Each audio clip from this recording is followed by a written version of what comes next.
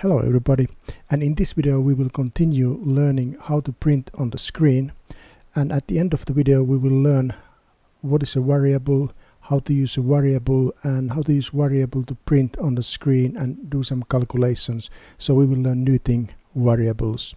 I just created a new project, lesson 2, like I did in the previous lesson, and now in Visual Studio we need to activate this project, so I will activate it from here.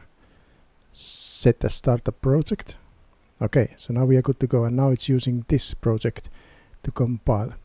So let's continue now learning to use cout. I'm teaching by examples here. I have many examples here, and I'm teaching using these examples. I'm just going to copy paste it here, so it's going to be faster.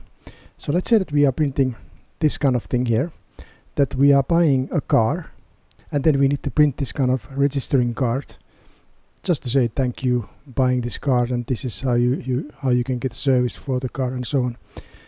And this is how the card would look. So let's pretend that this is the card.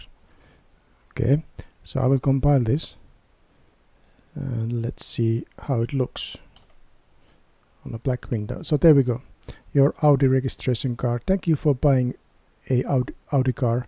Audi is built carefully, blah blah blah. And so the point here is that we are mentioning this Audi in many different places. So if I just show it's here, it's here, it's here, here, here, here. So, and also here. Now let's say that this was the program this company was using to print for different cars. Let's say that this company is selling many different kind of cars, not only Audi, Peugeot, Jaguar and everything.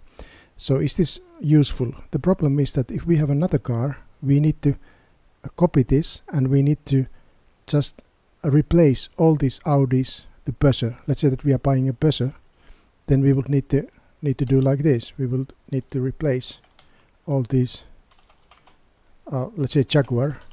Okay, Jaguar. So if we do Jaguar, what do we need to do? We need to find all these cars there, replace, replace, replace, replace, replace, so and so on. So it's quite difficult, and imagine you would have hundreds or thousands of this kind of thing in your project. That would be very difficult, right? So what we can do here is that we can create a variable, and this is a new thing, variable. So we will learn it slowly but surely. So let's create a string variable, string, and if we are using a string variable, we need to include the string library here, string.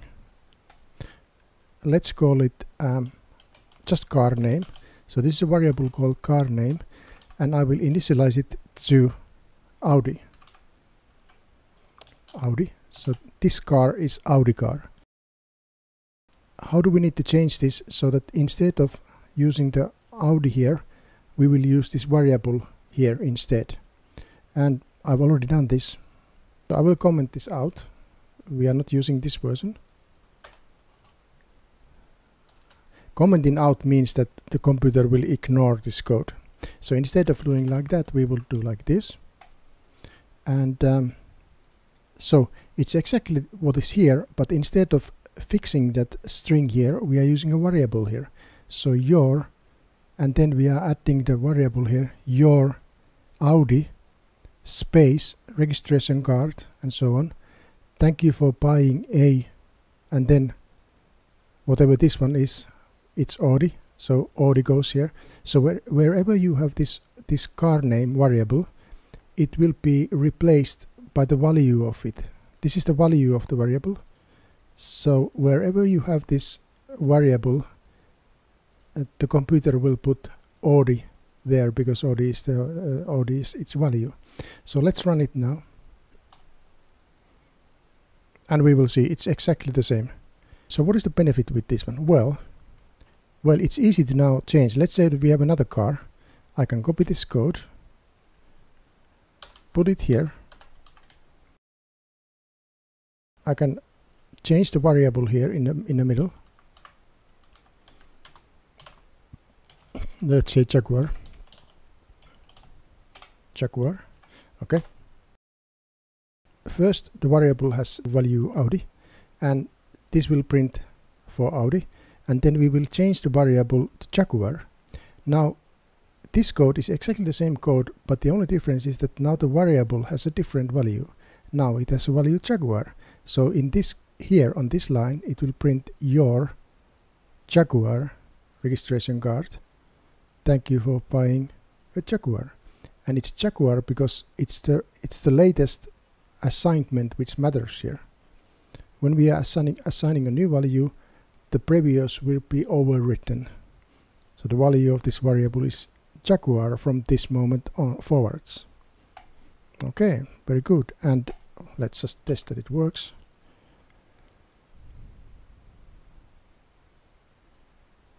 There we go. And I didn't put a space, but there is a Jaguar and there is the Audi. Okay, good. We could obviously easily do more of this. We could put buzzer here.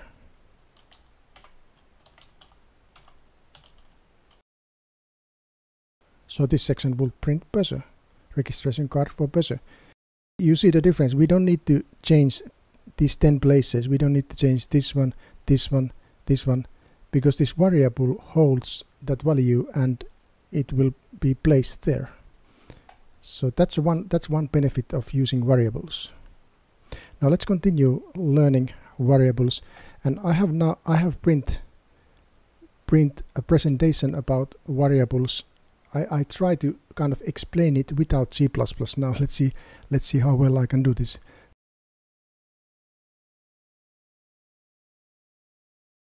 We can see variable like a box or like a container like this. So I'll use this.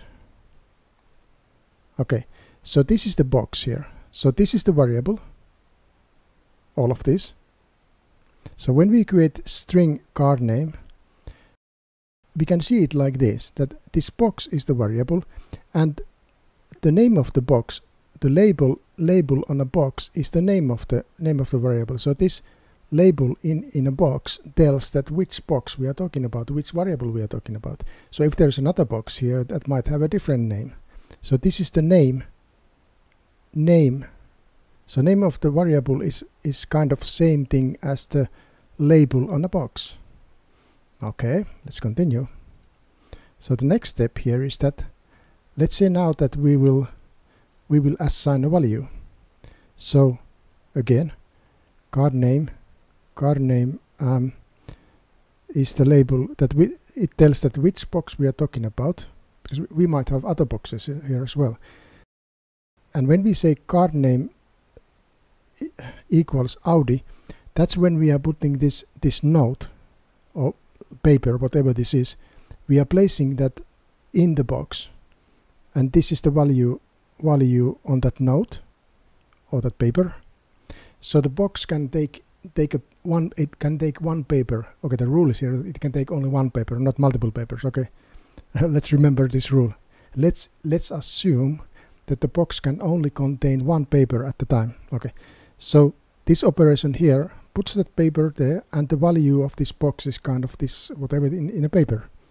And if we are printing now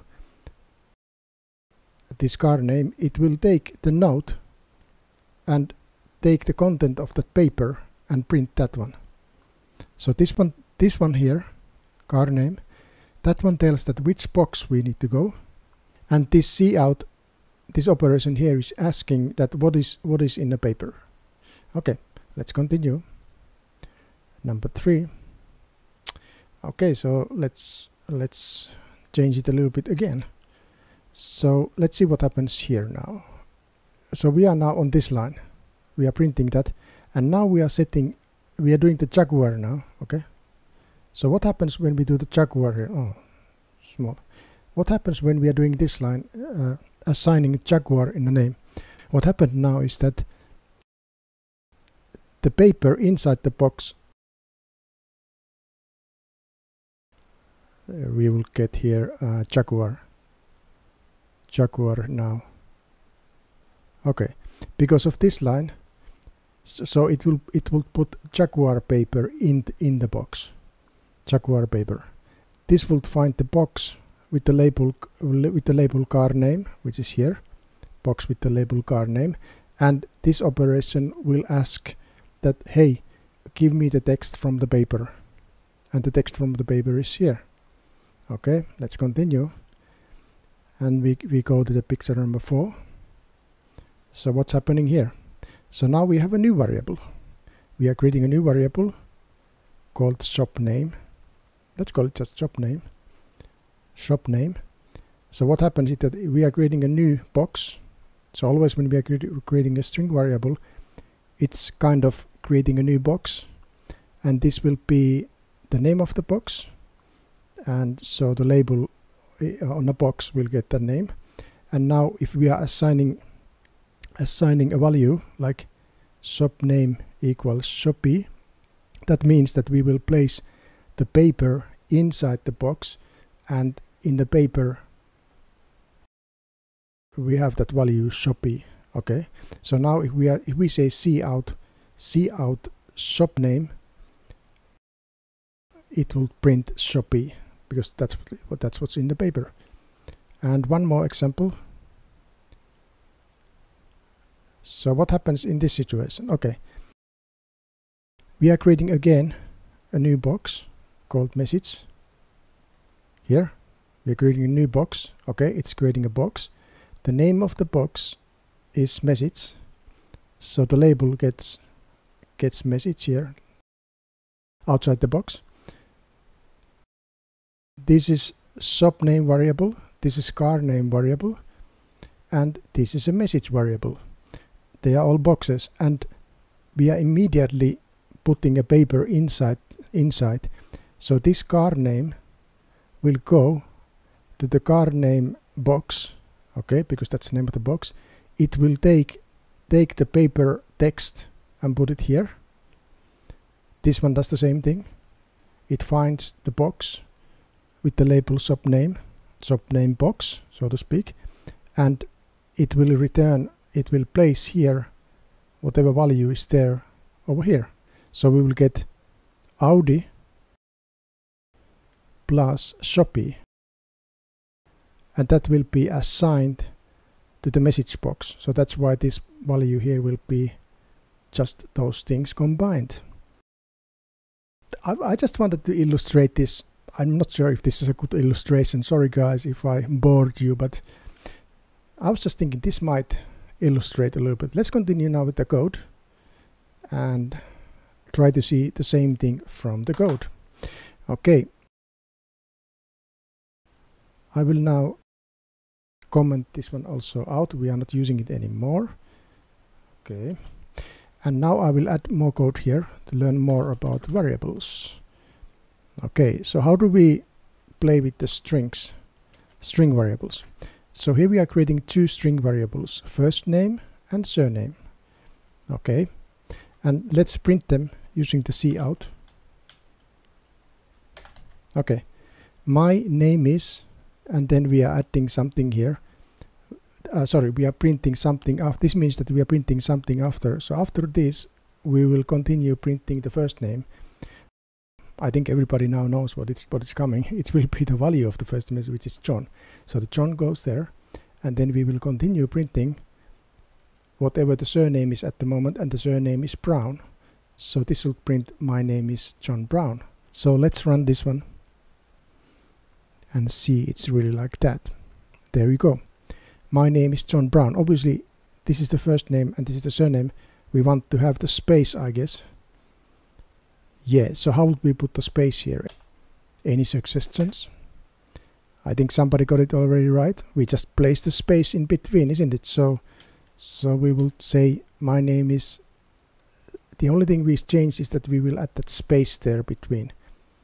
After the first name we will add just fixed space there, and that's it. Another way to do the same thing, print the full name, will be that we will create a new variable which will hold that full name. So we could create a new string variable called full name. Now my question to you is that how do you now set the full name that it contains this one plus this one? I think you got it right. I actually said it already. It's very natural, guys. So its full name will be obviously first name plus surname. This is not rocket science, is it? So let's see one more time. It's very simple. Obviously, string plus string means that you are adding them together, and the result will be those two added together. So the full name value will be now John Brown. And let's print that.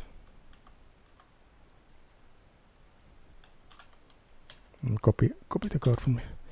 So my name is full name. So that's how we could print the same thing. So this is basically printing exactly the same thing what we are printing here. And we want the space here, right? So this is a task for you. Again, this is gonna print now the full name without the space. As you can see, this is the last one.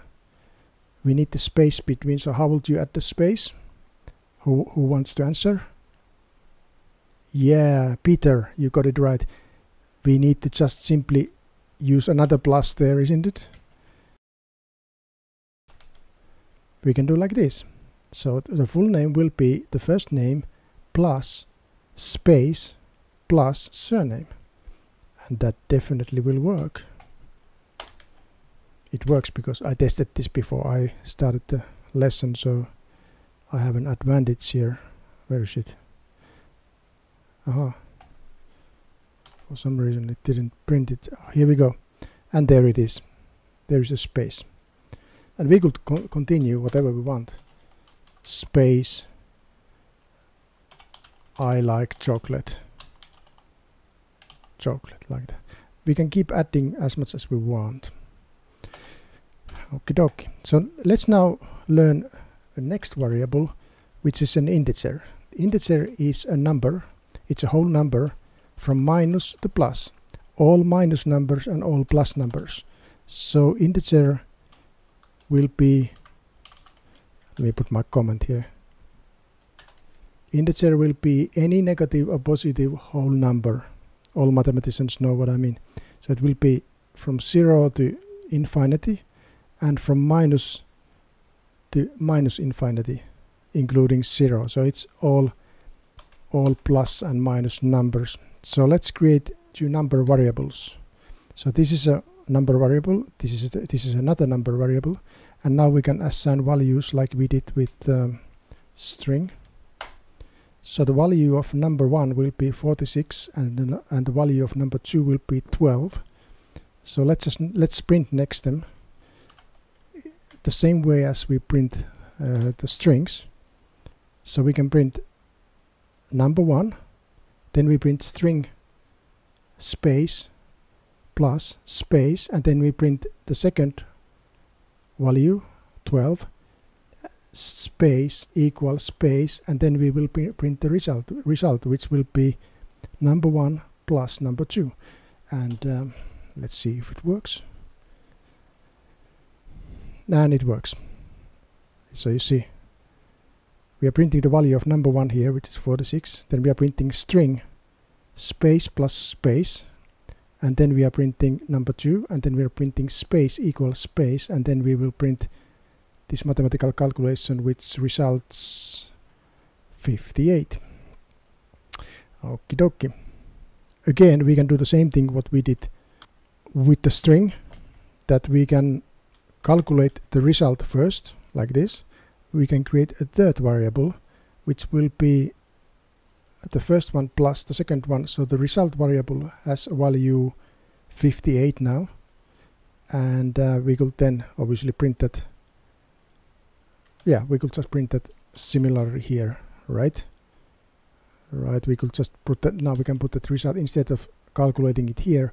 We can put that result, and that prints exactly the same what we got on the line 12. Yeah. Okay, so how we can use the variables further? So let's use the number 1 and number 2 now more. Okay, so we can do all kind of calculations now using the same numbers. So we selected 46 and 12 as numbers. So we can first add them together, then subtract them together, and then do the multiplication. So this is the power of the thing. We can just say I want to use these two numbers, and using those variables we can do all kind of different operations, and we can then change the values, and it will do the operations for the changed values. And let's print all of this, and there we go. 46 multiplied by 12, 552. 46 minus 12.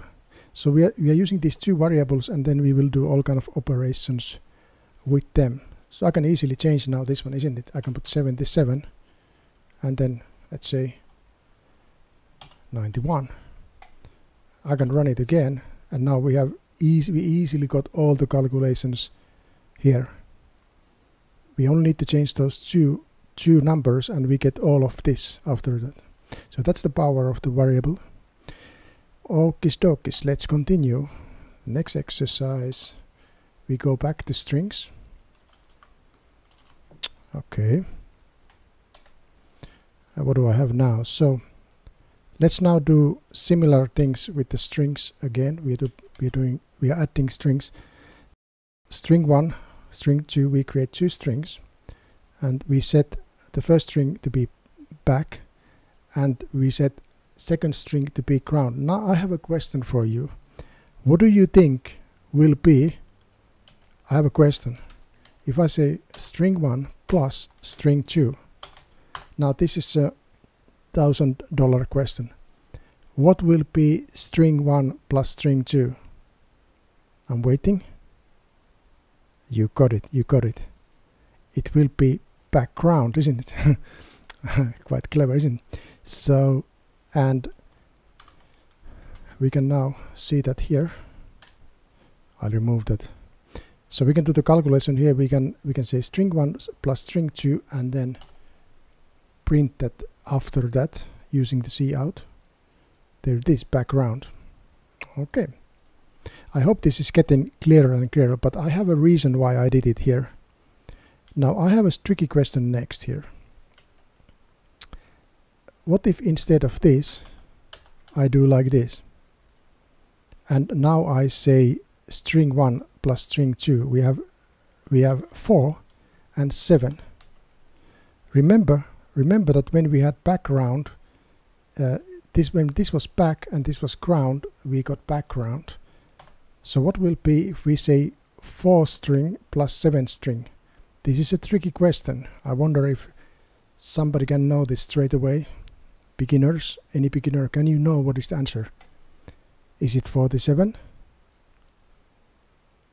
Yeah, it will be just adding those. These are strings. They are not numbers. They are not numbers. These are string. So it will be 47. Surprise, surprise. It will not calculate the plus. It will not calculate 4 plus 7. It just adds them together. The computer does not know that these are string. You can put anything here, right? The computer doesn't know that that's a number. It doesn't know that. So it's gonna do the string operation, which is adding them together like this. So how can we change this such that we can do this one plus this one? Well, we would need to create two integers instead, like this. Number 1, 4, and assign number 2, 7, and then calculate them. Yeah, so this is how we can do the same thing using numbers and actually doing the mathematical calculation 4 plus 7. So this would print 11, which we kind of want to expect here. So let's continue now. I hope so far it's been easy to understand. It's a challenge for me always to be able to teach so people understand. Let's go to the next example. So in next example we will have a salary. So there is a worker who is working in a company, and we want to accumulate the salary. Okay, in this first example, John has a salary $2,200 per month, and here we are printing the accumulated income for the year. And if we run this,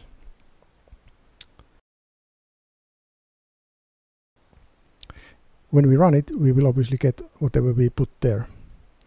But as you can see, I calculated this manually using the nice calculator, a Windows calculator. But this is hard job. What if Peter wants to know the same thing now? What if Peter wants to print his salary? What do I need to do? I need to change the name here.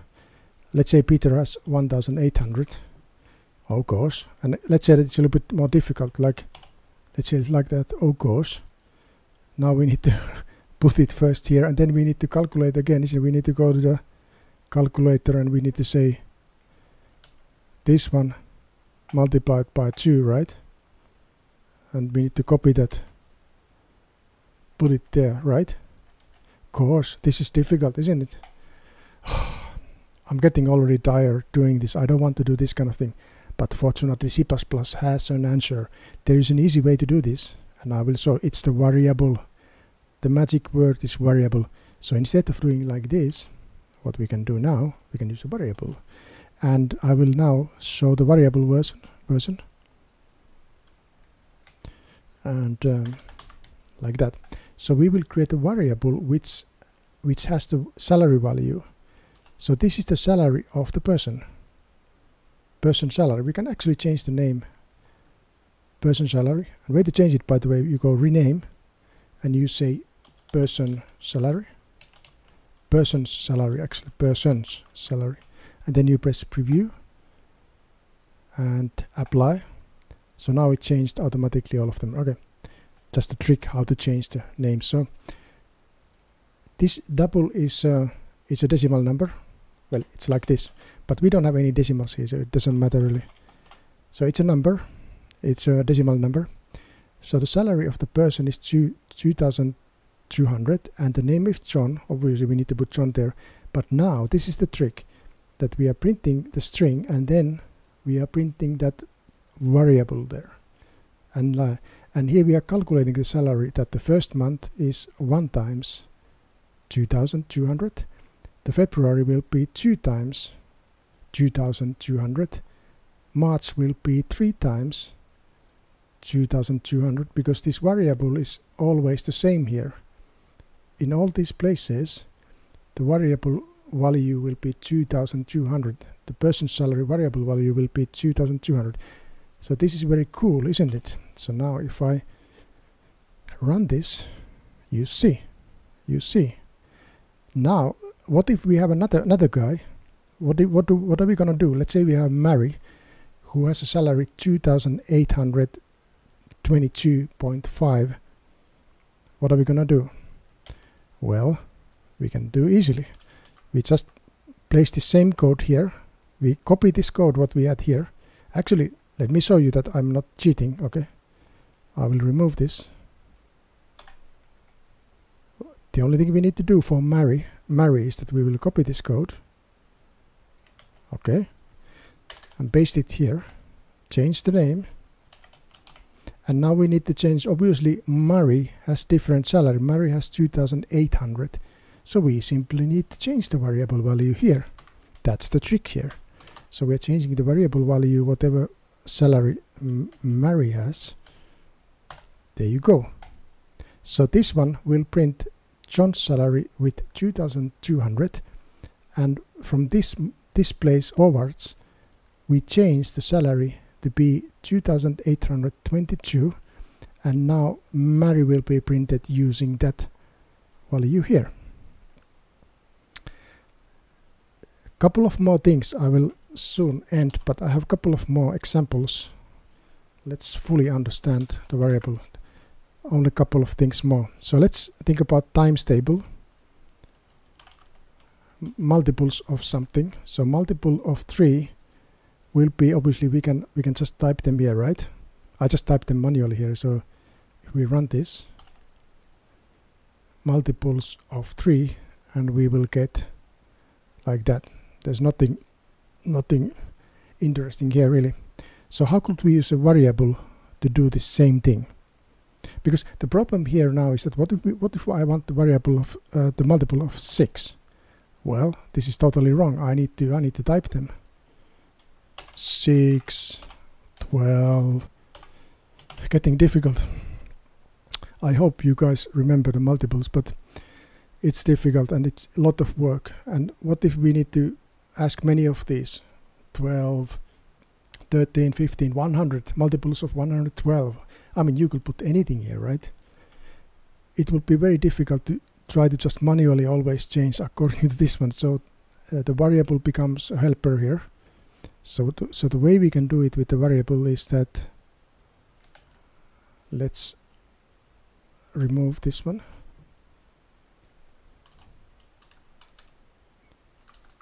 Okay, I'll put it here. So this is the variable version, and I will explain what I'm doing here. So this is the number we want the multiples of this number.